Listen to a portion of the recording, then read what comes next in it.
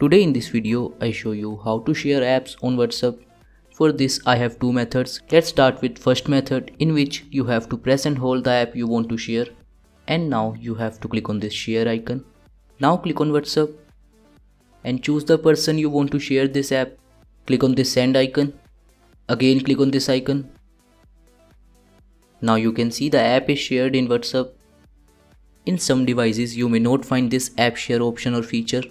For that you can try this second method, in which you have to download a third-party app which name is App Extractor. You can download this app from the link given in description. After downloading this app, you have to open it. Now select the app you want to share. Click on share. Now click on revert to action. And then you have to click on buy system interface. Now open WhatsApp. Select the person you want to share app. Click on this send icon. Again click on this icon.